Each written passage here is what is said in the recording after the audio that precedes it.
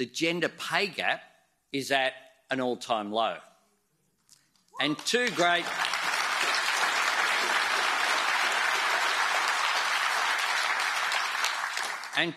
South Australians, Penny Wong and Don Farrell, have worked to stabilise our relationship with China and restored trade for our farmers, our growers and our winemakers.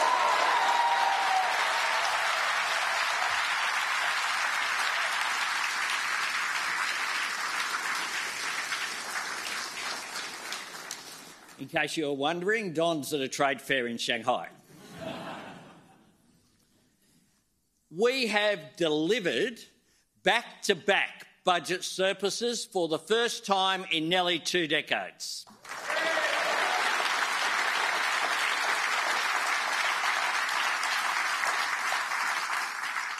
When you look at all of these facts, this is an economic record that we are so proud of. And more than that, it's the foundation for building Australia's future. I understand that the past few years have been difficult. I know that workers, families and small businesses have all done it hard. But while there are still challenges to meet, still problems to solve, still people under pressure who need our help, when we look at the economy today, we can see new reasons for optimism and new proof that the worst is behind us. Together, we have faced a global storm and we've navigated it in the Australian way, the Labor way, not by cutting the services Australians count on, not by denying families the help they need in hard times, but by looking after people and looking to the future. Because for all the challenges we have faced, this remains a time of profound opportunity for Australia. And if we act with purpose and with urgency, if we invest in our people and trust in their aspirations, we can secure a new wave of jobs and prosperity for every part of our country. Now, just as South Australia has led the nation, and indeed the world really, in rooftop solar and large-scale renewables, our nation can lead the world on clean energy.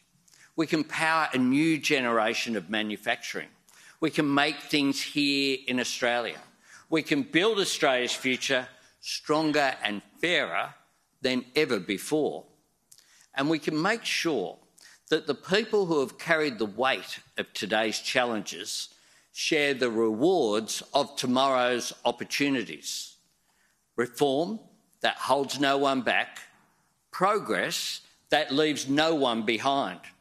That's what drives and defines our government. The responsibility we have to help people here and now, and the duty we owe to the next generation of Australians to build an economy that liberates their talents and rewards their efforts. Part of this is about embracing new technology, investing in new industries, creating new jobs, opening new markets and unlocking new energy. But at its heart is the oldest and deepest Australian aspiration. The aspiration for a better life and greater opportunity for the next generation.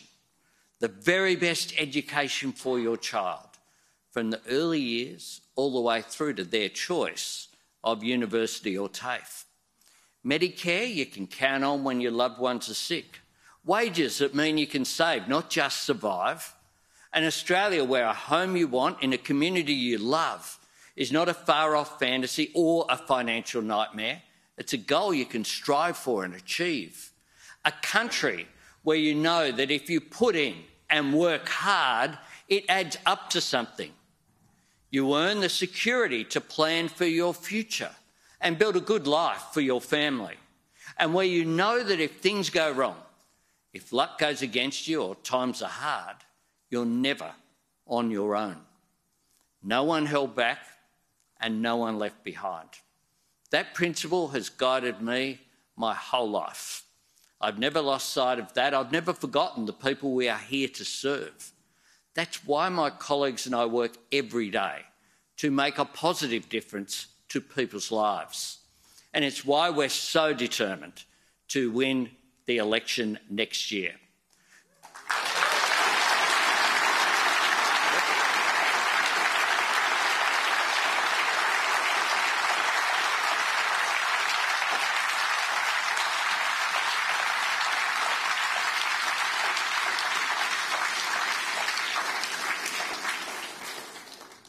And when I say we, it's clearly everyone in this room.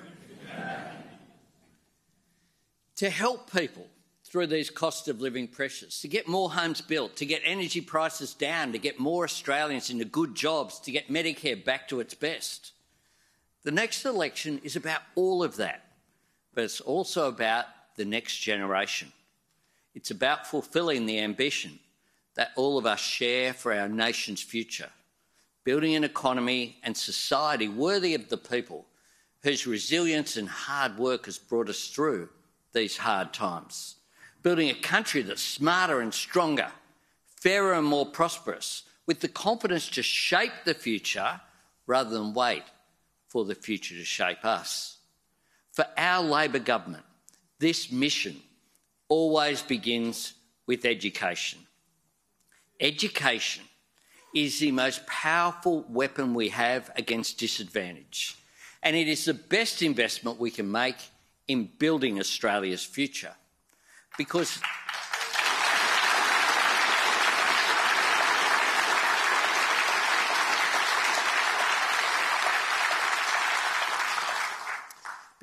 every challenge that we have to meet, every opportunity which is there to be seized, depends on investing in the skills and capacity of the Australian people. The tradies and architects who will build and plan the homes that we need, the engineers and electricians who will deliver the clean energy to take us to net zero, the scientists discovering new cures and driving new breakthroughs, the nurses and doctors keeping our families healthy, the aged care workers and disability carers bringing security and dignity into the lives of our loved ones, the programmers and technicians to help Australia succeed in a new era of digital transformation. So many of the jobs we require to shape and secure our future will require either a TAFE qualification or a university degree, not as an added extra, as a starting requirement, the first thing employers will look for on your CV. It will be the expectation for almost every child in primary school today and almost every child who will follow them. This is why our government is making new investments in every stage of education. We're getting wages for early educators up 10% this December, 5% more the December after.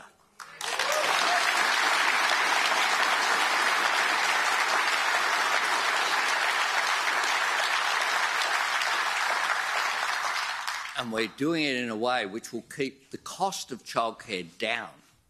And in the years ahead, we're determined to make early childhood education an opportunity that every child can access and every family can afford.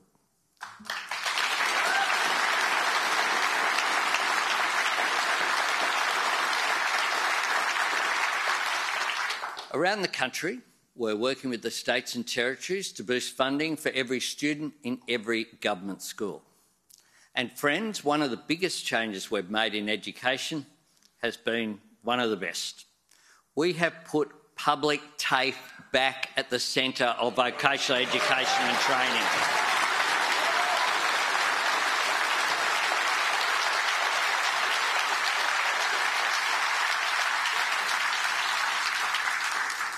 Under our government, over 500,000 Australians have enrolled in fee-free TAFE, 35,000 in construction courses and the same in early education, 50,000 in digital technology, 130,000 in aged care and disability care, tens of thousands of job seekers getting a fresh start, hundreds of thousands of young people training for a new career, but also older workers training for a new opportunity. 1 in every 3 places taken up by people in regional communities. 6 in every 10 enrolments have been women. And you know what the Liberals and Nationals said? They called it wasteful spending. Wasteful spending. I'll tell them what's a waste. The waste of potential when people are held back from a new job because they can't get the qualification that they need. The waste of experience when older workers are left to fall through the cracks rather than getting the chance to retrain. The waste of time and opportunity when housing and energy projects can't get off the ground because of skills shortages. The waste when businesses have to look overseas instead of Australians being trained and ready here at home. No Labor government would ever call TAFE a waste.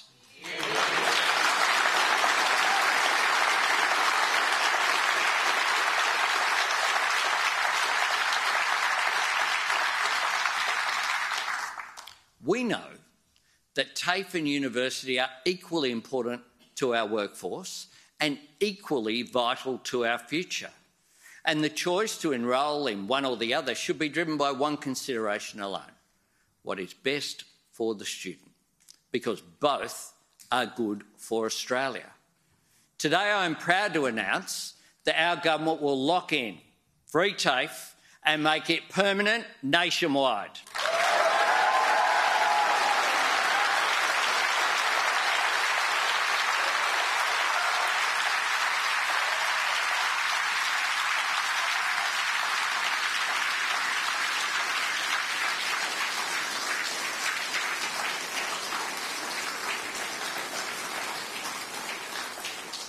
We will legislate to guarantee 100,000 fee-free TAFE places each and every year.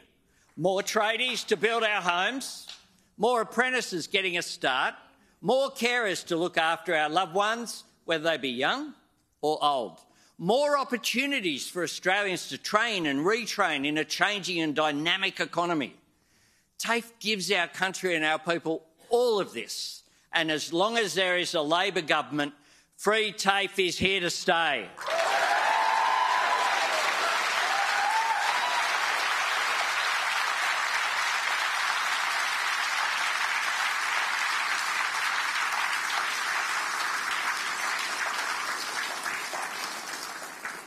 Now, whether it's TAFE or university, post-school education is an investment that individuals make in themselves and their career.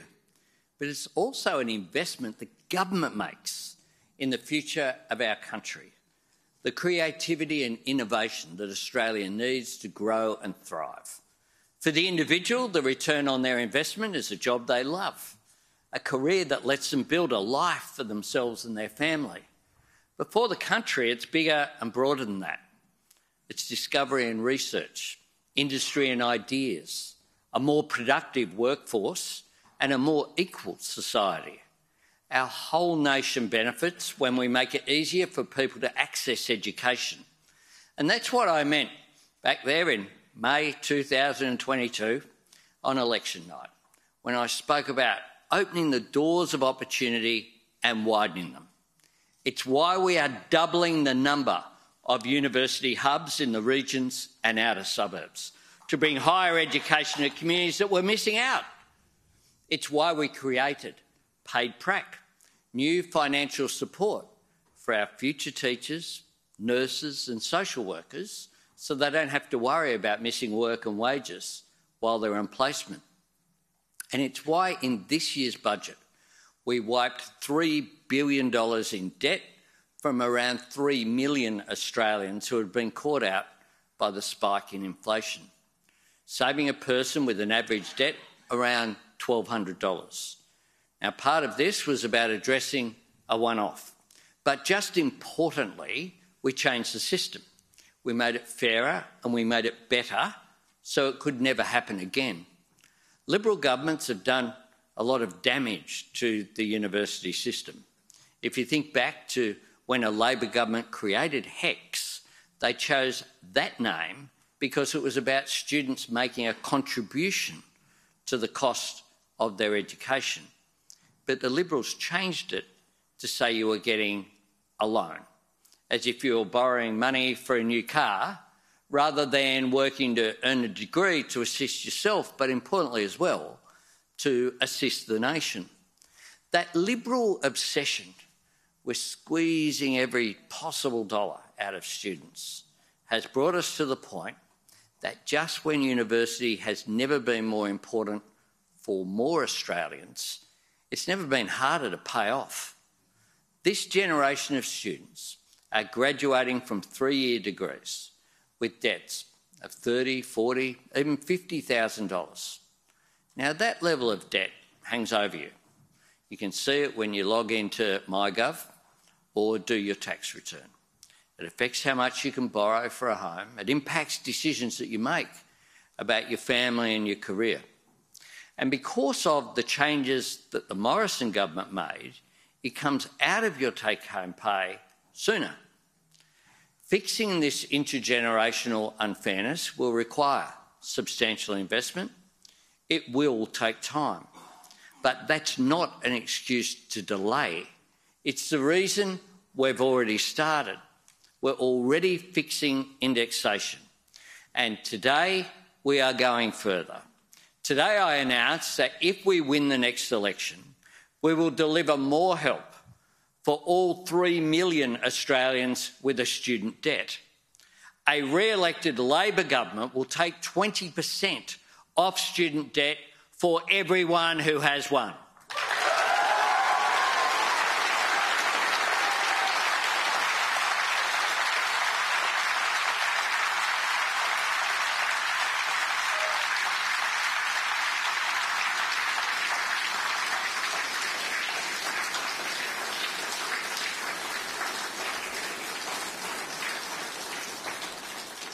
It will be the first piece of legislation that we bring into the next parliament, the first thing we do in our second term, and it will take effect by the 1st of June next year.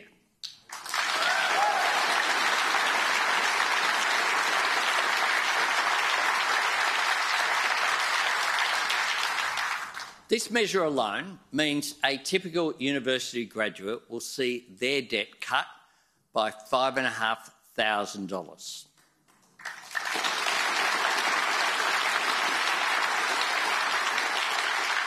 But we're not stopping there.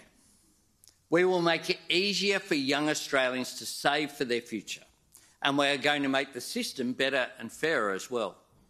We will raise the repayment threshold from $54,000 up to $67,000. We will lower the rate of repayments and will index both to keep them fair into the future. Now, this means that if you're earning $70,000, you will save $1,300 a year in repayments. It helps everyone repaying a student debt right now, and it also delivers a better deal for every student in the years ahead. Permanent structural reform to boost take-home pay for young Australians.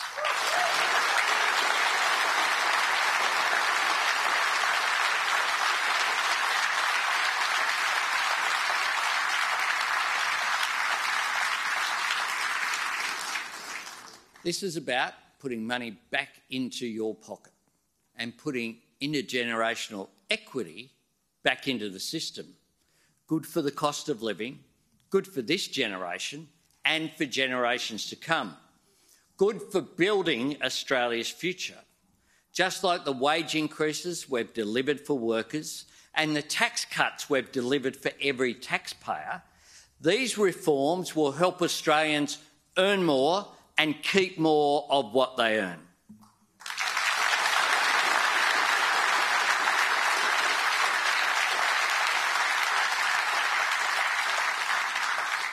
Now, these policies are our next big step, and they won't be the last, because Labor will always be the party of education. We will always be the party of aspiration. And no matter where you live, no matter how much your parents earn, we will always work to ensure the doors of opportunity are open to you. This is what Labor governments do. We help people under pressure and we build for the future. We deal with the challenges that are in front of us, and we do it in a way that doesn't just anticipate but also creates that better future for all of us. That principle will be at the heart of the positive and ambitious plan we take to the Australian people next year. At the next election, the choice our nation faces will be as clear and important as it has ever been. A Labor government working every day to get costs down for families, wages up for workers and inflation back to where it should be. A Labor government securing the progress our nation has made, delivering the better results that all Australians have worked so hard together to earn. A Labor government driving the change our nation needs and creating the opportunities that our people deserve. Or a return to the denial, delay and division of the past, the Liberal and National parties. The same people who spent 9 years in government creating the problems and have spent every day in opposition trying to block the solutions. Their cuts, their waste, their neglect left Australia wide open to global uncertainty. And now they want to go further. They want to cut what is helping and punish people who are struggling, to claw back the tax cuts that we've delivered, to close the Medicare urgent care clinics that we've opened, to stop the housing projects we've started, to take away the help with power bills that you deserve, to push up the price of medicines that you need, to rip away the pay rises you've earned and the rights that you have won, to derail the progress we've made on renewables so they can burn hundreds of billions of dollars on nuclear reactors, a plan that will deliver less than 4% of the energy Australia needs and 2 decades too late. Peter Dutton has spent every day as opposition leader hoping for the worst for this country. He thinks Australia can't compete for good jobs. He thinks workers don't deserve fair wages. He thinks you don't need help with your power bills. He thinks medicine should be more expensive and Medicare less generous. He's wrong about our country and his agenda is all wrong for Australia, because the challenges facing us won't be solved by cutting. The opportunities ahead of us won't be seized by wrecking. This is a time for building better education for all, building more homes for Australians, building the cleaner and cheaper energy to cut our emissions and power our homes and our industries, building an economy defined by good jobs, fair wages and equality for women, building an economy connected to the growth and opportunities of Asia where we make things here in Australia, building a society defined and uplifted by better aged care, a more secure NDIS and stronger Medicare for everyone, building a nation that is secure at home, strong in our region and respected on the world stage, building an Australia where we care for our environment and keep it safe for our grandchildren, building an Australia where we embrace every culture, every faith and every tradition that enriches our nation, beginning with the oldest continuous culture on earth.